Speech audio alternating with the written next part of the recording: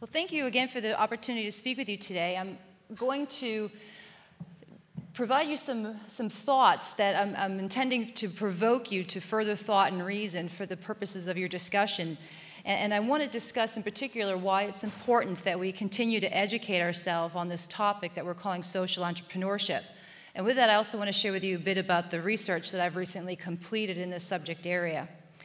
As a provocateur, I'm going to start with proposing to you folks several questions. Several of these questions we've heard already today, and several of them you've been pondering throughout our roundtable discussions. And as we continue to think about these questions, I want to give you some new ideas to influence your thought process. During the reception last night, I heard several conversations where people were discussing, how do you define social entrepreneurship? I think I was asked that 3 times from 3 separate individuals. And I want to ask you that right now. Think to yourselves, how do we define social entrepreneurship?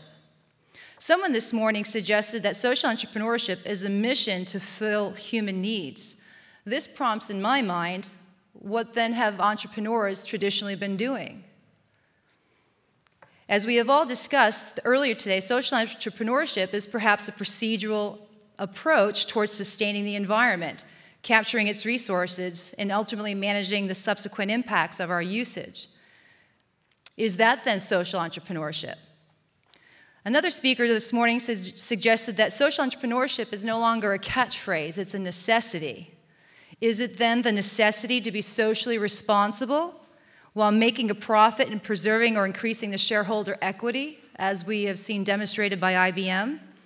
Or is social entrepreneurship the necessity of large-scale transformative impact for a segment of society who lacks the means or resources to accomplish that for themselves, such as the Grameen system of companies? And though most of us are probably aware, the Grameen system is just that, it's a system. It's not simply a financial institution that provides microfunding. It is, in fact, itself a financial social system. Is social entrepreneurship then getting your investment returned to you at its original value or with a substantial financial profit? Another speaker this morning said that anyone can be socially entrepreneurial. This may be true, but what does that mean? What does it mean to be a social entrepreneur? Who are these social entrepreneurs, and how are these people perhaps different from regular entrepreneurs, the people who we were yesterday? If this is true, we can all be socially entrepreneurial. Can we actually develop this capability intentionally in ourselves and others? Answering these questions appropriates the need for research, and the kind of research that involves data and data analysis, not simply observation and case study. While these qualitative methods of observation are useful, they leave room for confusion because they create conceptual definitions at best. The purpose of our gathering today is perhaps to alleviate some of this confusion created by the preponderance of our concepts and our conceptual definitions. The value of quantitative data in its analysis is that it's going to reveal to us certain empirical truths that might otherwise be difficult, if not impossible, to observe casually. When it comes to the study of behavior, the study of human values is tried and true. Through empiricism, human values have been shown consistently and reliably to describe and predict virtually all aspects of human behavior. There are several valid and reliable instruments available to measure our individual human values, and 2 of those instruments we'll discuss briefly today.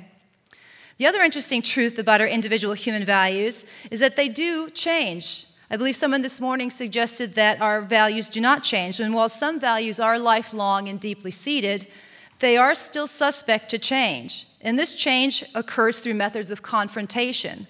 Our values are confronted through purposeful methods, such as taking an assessment, having dialogues with colleagues and family, or they're confronted simply as life emerges.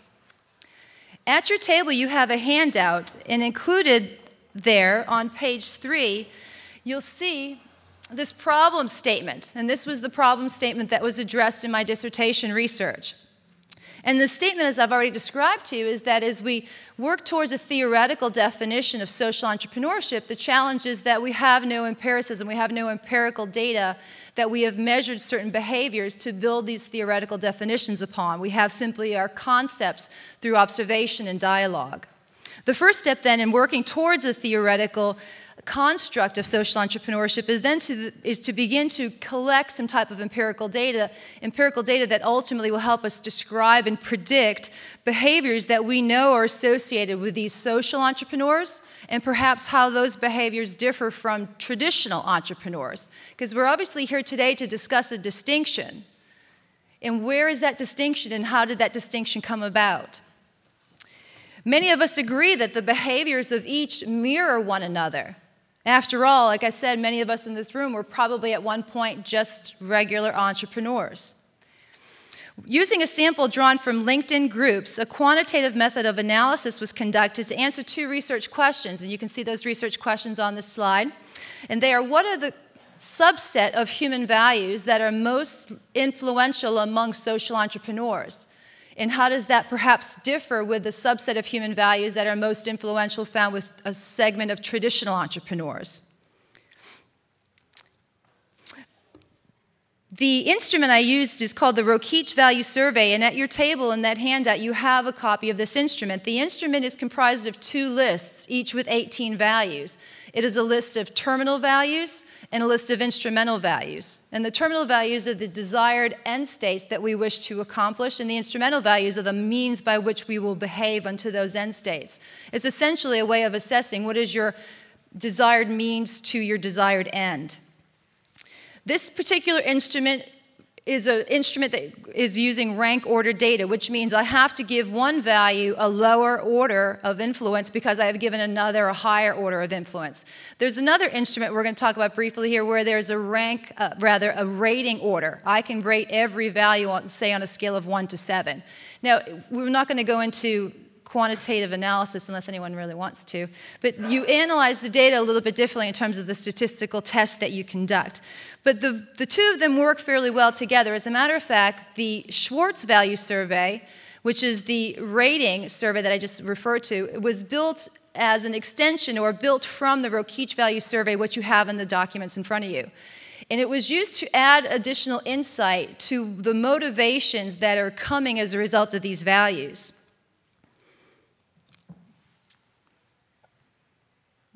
So this, okay. Now, you see in your handout here and on the slide behind me the results of this analysis and the most influential terminal values and the most influential instrumental values for each of the categories of entrepreneurs. Now, you'll notice that several of those values are common to both categories, and yet there are distinctions as well.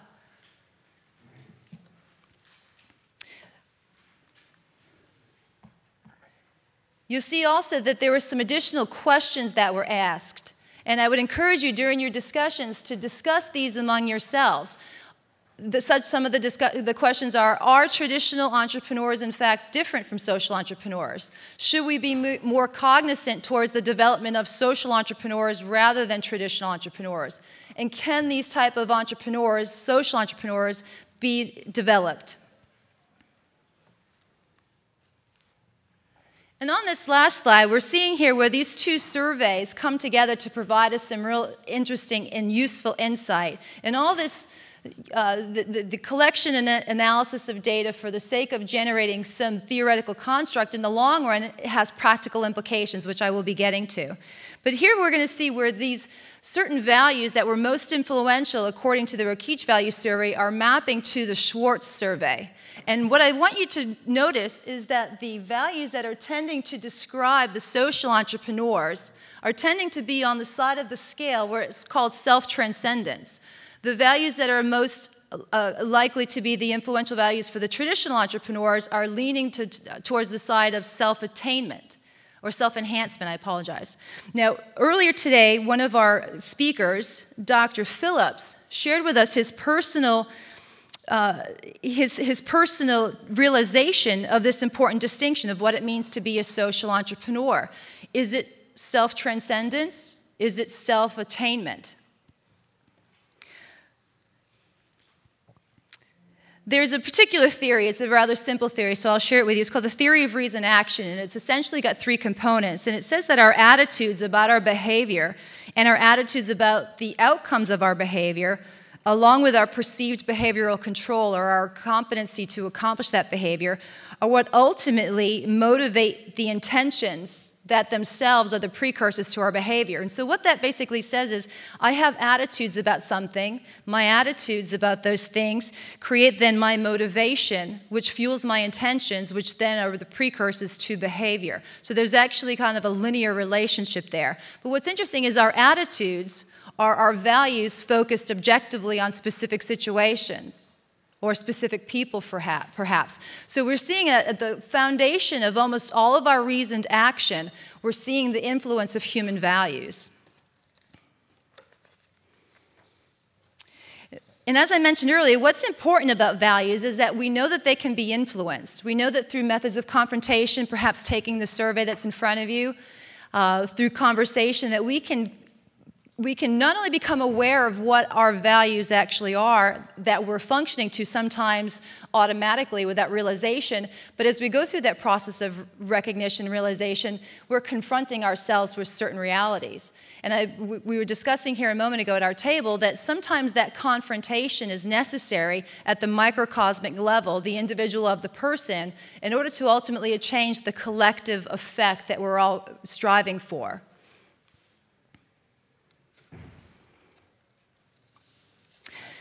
The benefit of knowing these values and what is most likely going to describe and predict social entrepreneurial behavior is the first step along the course of many steps that are going to help us develop ourselves and others as social entrepreneurs. And so I thank you for your time, and I would welcome any questions throughout the remainder of the afternoon. And I would invite each and every one of you to contact me so that I can provide you a link to the survey. I'm going to continue to collect data. Your input is very important because, as I hope I've demonstrated to you today, it takes a willingness to contribute something for the sake of data to be analyzed so that we can ultimately develop these theoretical constructs.